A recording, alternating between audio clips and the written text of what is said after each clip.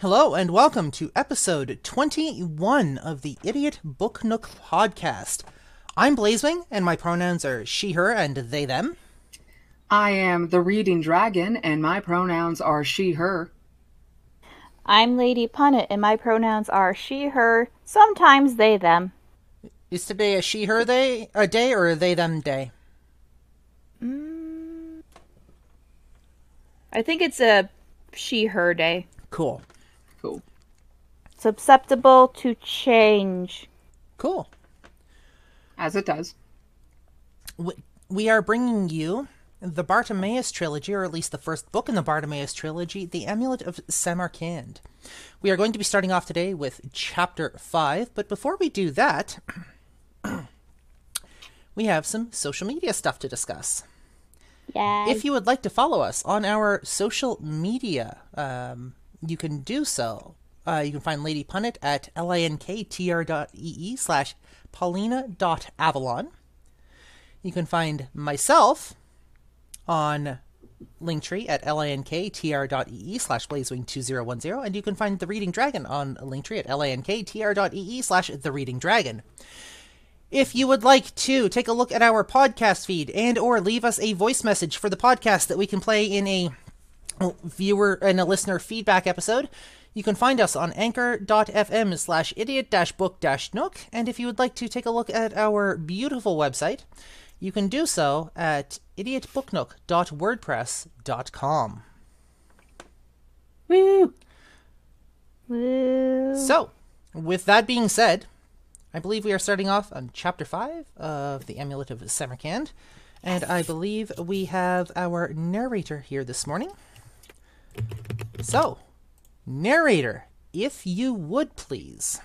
I'm excited to see what happens. Yes. The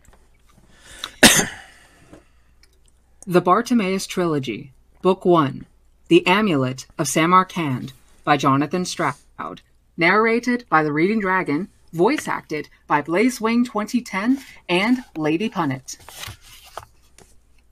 Chapter 5, Nathaniel.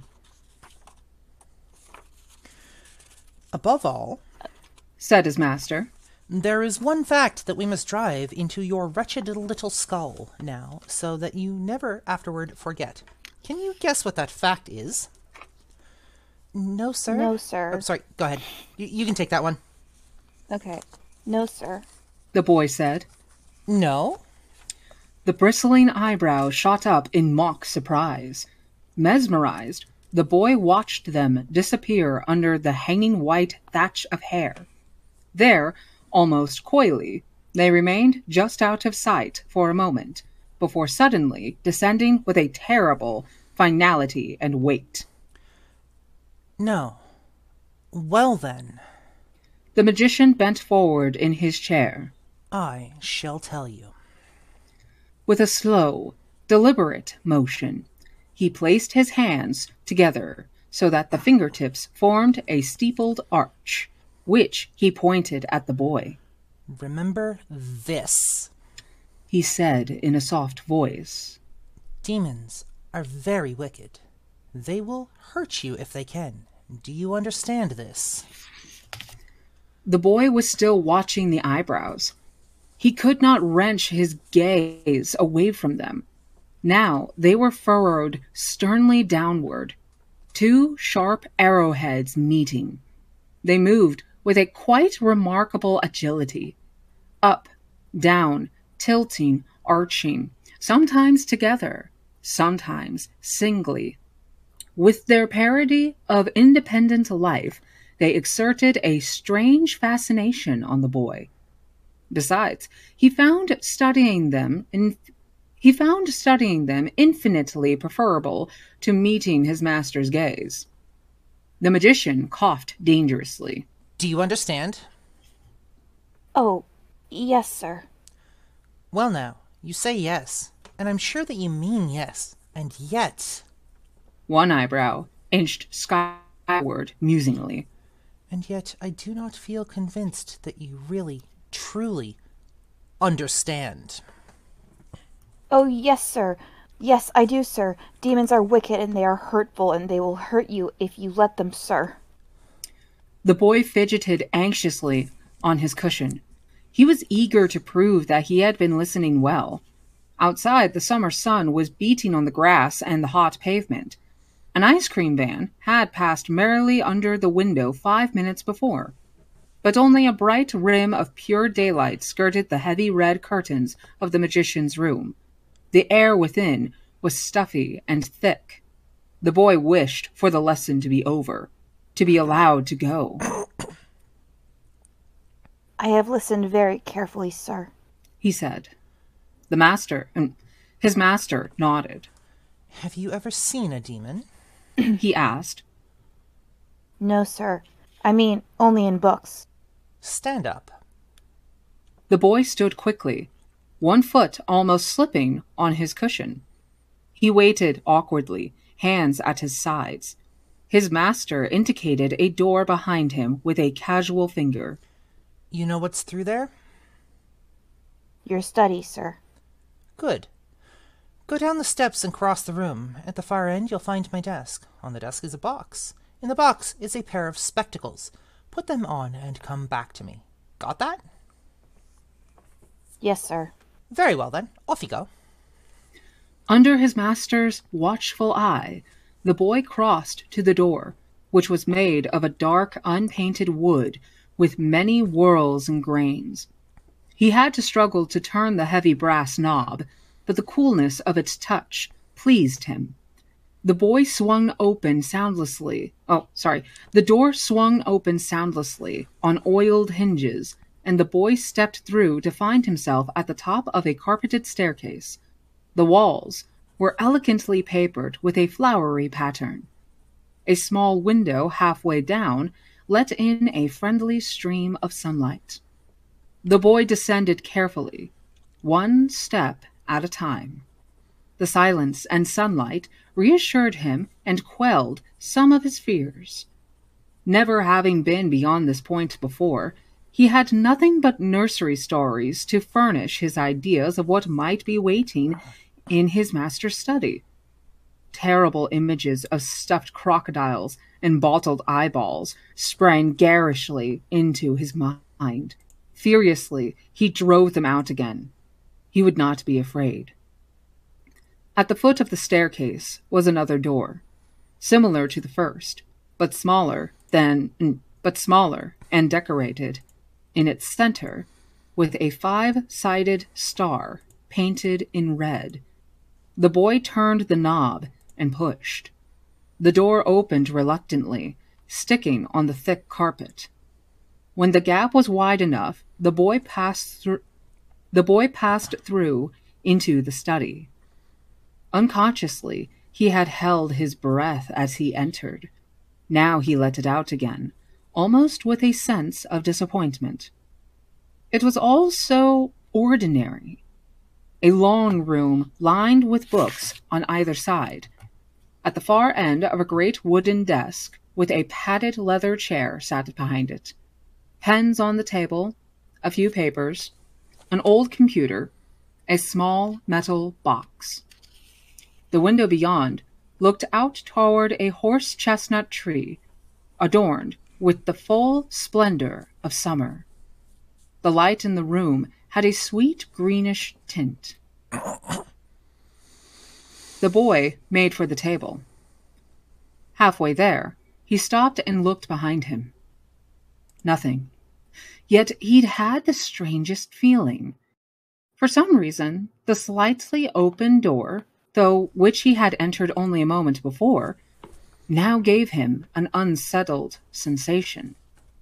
He wished that he had thought to close it after him. He shook his head. No need. He was going back through it in a matter of seconds. 4 hasty steps took him to the edge of the table. He looked around again. Surely there had been a noise. The room was empty. The boy listened as intently as a rabbit in a covert. No, there was nothing to hear, except faint sounds of distant traffic. Wide-eyed, breathing hard, the boy turned to the table. The metal box glinted in the sun. He reached for it across the leather surface of the desk. This was not strictly necessary. He could have walked around to the other side of the desk and picked up the box easily. But somehow, he wanted to save time, grab what he'd come for, and get out. He leaned over the table and stretched out his hand, but the box remained obstinately just out of reach. The boy rocked forward, swung his fingertips out wildly. They missed the box, but his flailing arm knocked over a small pot of pens. The pens sprayed across the leather. The boy felt a bead of sweat trickle under his arm. Frantically, he began to collect up the pens and stuff them back into the pot. There was a throaty chuckle right behind him in the room. He wheeled around, stifling his yell. But there was nothing there. For a moment, the boy remained leaning with his back against the desk, paralyzed with fear. Then something reasserted itself in him. Forget the pens, it seemed to say. The box is what you came for.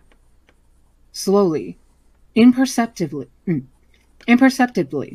he began to inch his way around the side of the desk, his back to the window, his eyes on the room. Something tapped the window urgently 3 times. He spun around. Nothing there. Only the horse chestnut beyond the garden, waving gently in the summer breeze. Nothing there. At that moment, one of the pens he had spilled rolled off the desk onto the carpet. It made no sound, but he caught sight of it out of the corner of his eye. Another pen began to rock back and forth, first slowly, then faster and faster. Suddenly, it spun away, bounced off the base of the computer, and dropped over the edge onto the floor. Another did the same, then another. Suddenly, all the pens were rolling in several directions at once, accelerating off the edges of the desk, colliding, falling, landing, lying still. The boy watched. The last one fell. He did not move. Something laughed softly, right in his ear. With a cry, he lashed out with his left arm, but made no contact. The momentum of his swing turned him around to face the desk. The box was directly in front of him. He snatched it up and dropped it instantly. The metal had been sitting in the sun, and its heat seared his palm. The box struck the desktop and lost its lid. A pair of horn-rimmed spectacles fell out. A moment later, he had them in his hand and was running for the door. Something came behind him. He heard it hopping at his back. He was almost at the door. He could see the stairs beyond that led up to his master. And the door slammed shut. The boy wrenched at the doorknob, beat at the wood, hammered, called to his master with a choking sob, but all to no avail. Something was whispering in his ear, and he could not hear the words. In mortal panic, he kicked at the door, succeeding only in jarring his toe through his small black boot. He turned then and faced the empty room. Small rustlings sounded all around. Small rustlings sounded all about him, delicate taps and little flitterings, as if the carpet, the books, the shelves, even the ceiling, were being brushed against by invisible, moving things. One of the light shades above his head swung slightly in a non-existent breeze. Through his tears, through his terror, the boy found words to speak. "Stop!" he shouted. "Begone!" The rustling, tapping, and flittering stopped dead. The light shades swing slowed, diminished, and came to a halt. The room was very still. Gulping for breath, the boy waited with his back against the door, watching the room. Not a sound came. Then he remembered the spectacles that he was still holding in his hand. Out of the clinging fog of fear, he recalled that his master had told them to put them on before returning. Perhaps if he did so, the door would open and he would be allowed to climb the stairs to safety. With trembling fingers, he raised the spectacles and put them on, and saw the truth about the study. 100 small demons filled every inch of the space in front of him. They were stacked one on top of the other all over the room, like seeds in a melon or nuts in a bag, with feet squishing faces and elbows jabbed into bellies. So tightly were they clustered that the very carpet was blocked out. Leering obscenely, they squatted on the desk, hung from the lights and bookcases, and hovered in mid-air. Some balanced on the protruding noses of others, or were suspended from their limbs. A few had huge bodies with heads the size of oranges. Several displayed the reverse. There were tails and wings and horns and warps and extra hands, mouths, feet, and eyes. There were too many scales and too much hair, and other things in impossible places. Some had beaks, others had suckers, most had teeth. They were every conceivable color, often in inappropriate combinations, and they were all doing their best to keep very, very still, so as to convince the boy that nobody was there. They were trying extremely hard to remain frozen, despite the repressed shaking and trembling of tails and wings, and the uncontrollable twitching of their extremely mobile mouths. But at the very moment the boy put on the spectacles and saw them, they realized that he could see them too. Then, with a cry of glee, they leaped at him. The boy screamed, fell back against the door, and sideways onto the floor. He raised his hands to protect himself, dashing the spectacles from his nose. Blindly, he rolled over onto his face and curled himself up into a ball, smothered by the terrible noise of wings and scales and small sharp claws on top, around, beside him. The boy was still there, 20 minutes later, when his master came to fetch him and dismiss the company of imps. He was carried to his room. For a day and a night, he did not eat. For a further week, he remained mute and unresponsive. But at length, he regained his speech and was able to resume his studies.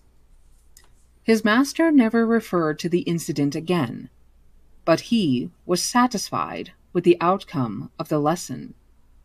With the well of hate and fear that had been dug for his apprentice in that sunny room. This was one of Nathaniel's earliest experiences. He did not speak of it to anyone, but the shadow of it never left his heart. He was 6 years old at the time. And thus ends chapter 5. So first of all, this is a flashback. Yep. Second, Dick. we'll get Fucking to that. asshole. We'll get to that. Second, he was 6. Yeah. That is how you give a child PTSD. I get that this book may be aged a bit, but that's how you give a child PTSD and lifelong psychological issues. Yep. Third, Dick. Yeah. Dick. Dick. So, yeah, this is one of the reasons why the boy who summoned Bartimaeus is, and the master, we'll get to that later, but yeah, no, this is pretty much Nathaniel. We are now being introduced to the name of the boy who summoned Bartimaeus. So Dick. yes, at the beginning, Fucking dick. at the beginning of this chapter, I just want to pay tribute to for a moment to a slip of the tongue. The boy opened soundlessly. I love that. Can you stop attacking me? That I'm is trying hilarious. to multitask. Stop it. Go join the circus.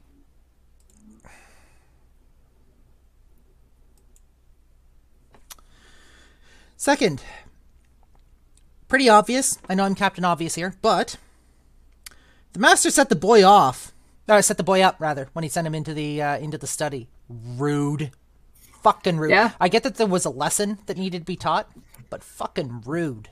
Yeah.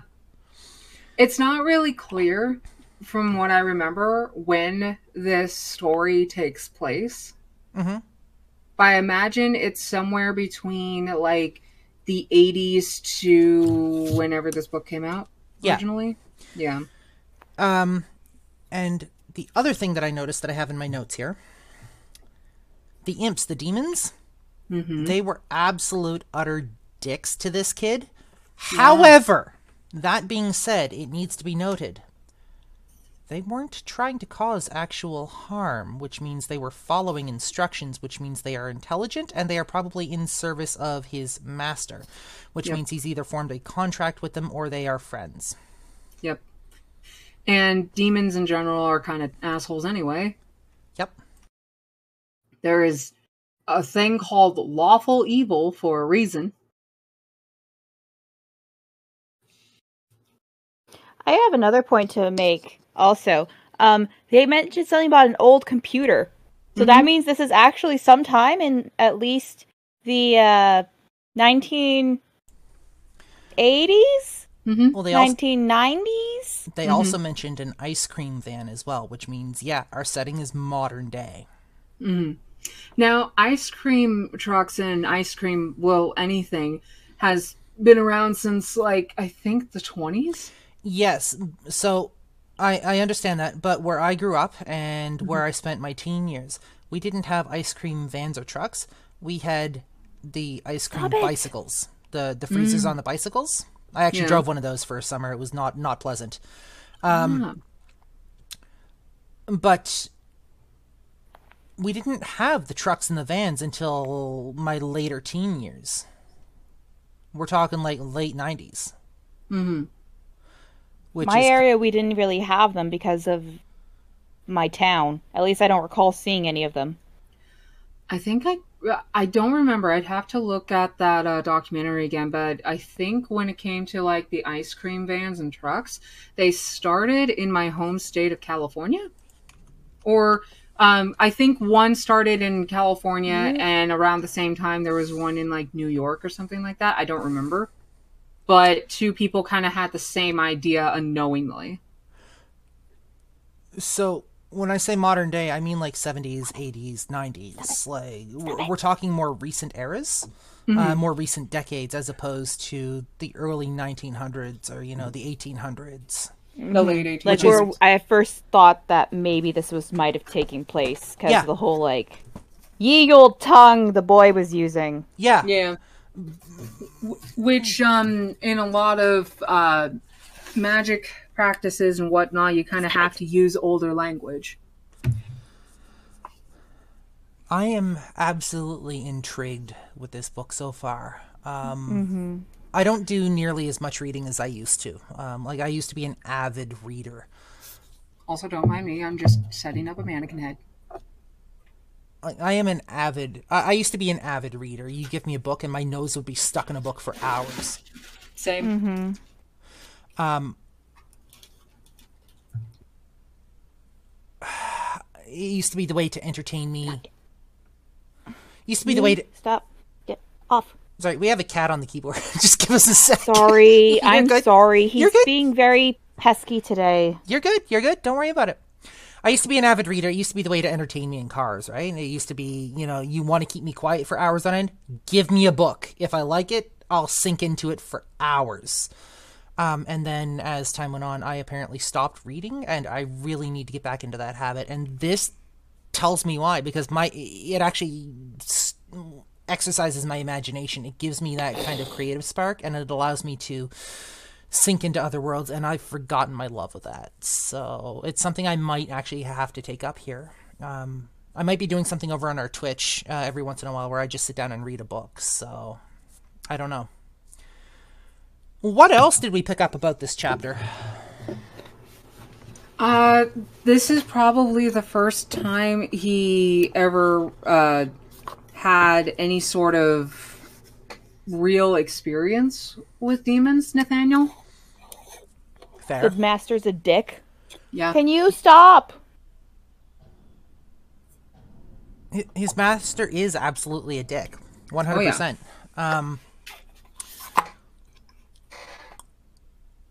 I'm not sure I like the guy. Because The master or the kid? the master. Because, from the impression that I get, he's a fully grown adult. Like, he's been studying this shit for years. And yeah, he has an apprentice and he has a job to do. But that doesn't mean you have to traumatize the kid. Yeah, it'll leave an impression, but you're going to have, it's like I said earlier, you're going to have massive psychological issues later on down the line that are going to need to be dealt with in order to have a well-adjusted person. Yep. Wish I knew what that was like. Sorry, a little too close to home.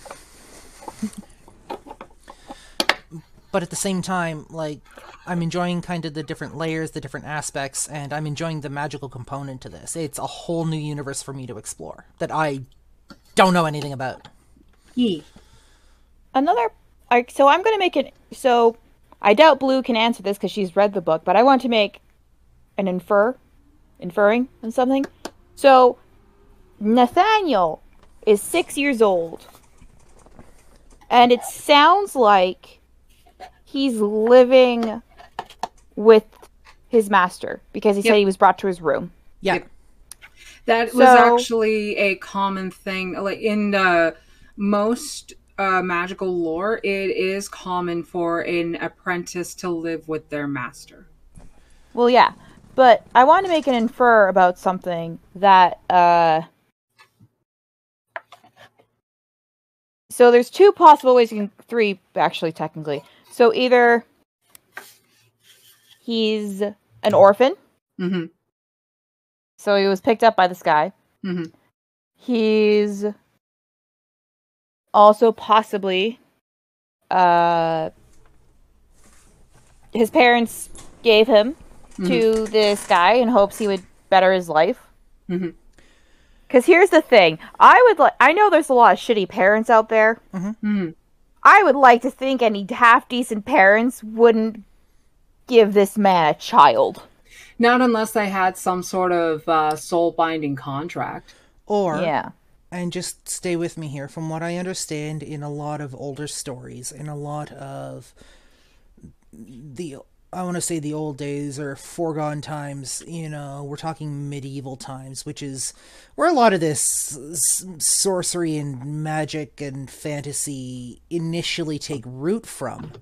It was not uncommon to hear of apprentices actually living with their masters and not seeing their family for years on end in order to properly learn their trade. And I want to say that's a throwback to that, but don't quote me on that. Yeah.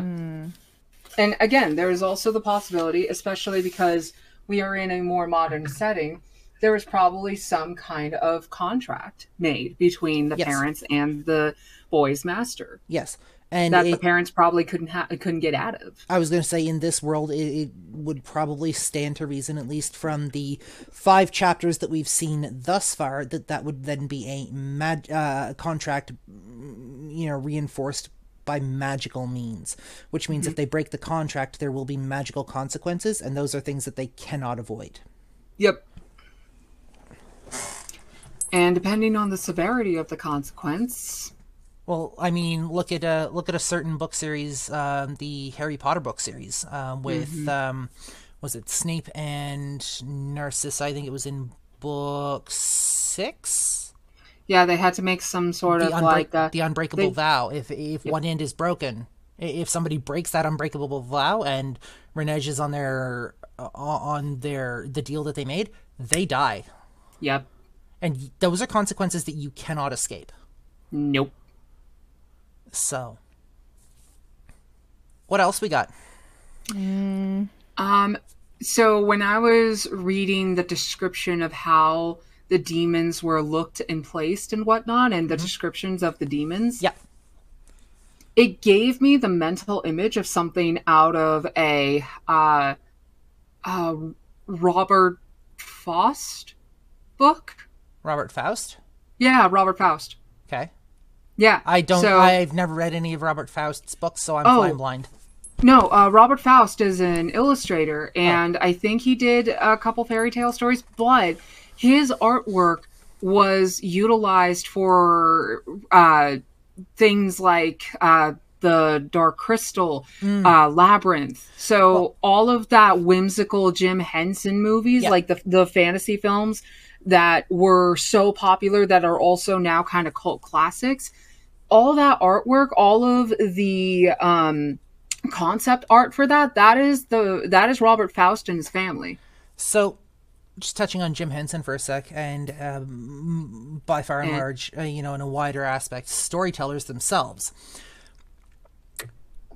You have your generic artists, right? Like you have the people, you have what you think of as traditional art, which is paintings or drawings, or the people who can put a picture on some sort of surface, whether that's electronic or, physical paper or parchment or whatever, and they can draw absolutely beautiful scenes.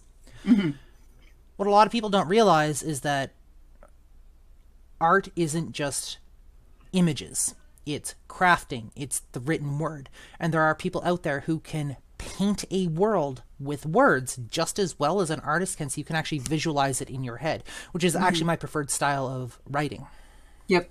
And we're seeing that a lot more as the Dungeons and Dragons community is growing exponentially, especially with groups like what's that group? Not Critical Role, but Acquisitions Incorporated. And then, Lady Pundit, weren't you watching a couple of podcasts or anything like that, or aren't you aware of a couple others? So there are a few others. One I can think of is Dice Karma Actions, which I don't think they're continuing due to a slight scandal that happened with them. Let's see, there is not so much a Dungeons and Dragons campaign, but there was an LA by Night campaign, which was done with Vampire the Masquerade tabletop game. I really want to get into Vampire the Masquerade. Whether that's as a storyteller or as a player, but I have an experience with VTN that also left a bad taste in my mouth. Same. Yeah. It'd be fun to get back into at one point, though. Absolutely, 100%. So, do we have anything else we want to talk about? Points Nothing from this I can novel, think of off the top of my head for this. No? Simply because it's we got a lot of things that we've already covered, which was he has a hatred of demons now, which is understandable because trauma. Yep. And those were imps. Imps are like the lowest rank demon.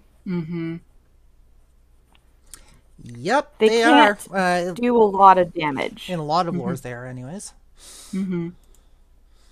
So the master, sadly, knew what he was doing. As much as I don't want to admit it, you fucking dick. Yeah. Alright, so perhaps we should wrap this episode up then. Do our outro, and what do you guys think? Yeah. At least for the podcast episode, and then just go on our little regular break. Yeah, that's what I meant. Because this is going to be released, I was trying to format the speech more towards the podcast aspect, with the understanding that the people on Twitch would understand what I meant. Yeah. Cool. just in case the Twitch folks here are not aware, we normally just keep going and we just take breaks in between chapters. Yep. So that way we have a place to cut into when editing this in the podcast format. Yep. So, we want to thank you very much for joining us for episode 21 of the Amulet of Samarkand, the first book in the Bartimaeus Trilogy. This is going to be... One second. I was going to say something. Sorry, chapter 5 and chapter 5 of the book and episode 21 of the podcast. If you'd like to reach us on social media, you can find myself at linktr.ee/blazewing2010. You can find The Reading Dragon on Linktree at linktr.ee/thereadingdragon. And you can find Lady Punnet on Linktree at linktr.ee/paulina.avalon. The links will all be in the show notes for this episode. You can also, if you would like to check out our podcast feed, feel free to do that. And you can also leave us voice messages over in Anchor at anchor.fm/idiot-book-nook. And if we get any feedback, we may do a listener feedback episode, which would be kind of cool to do.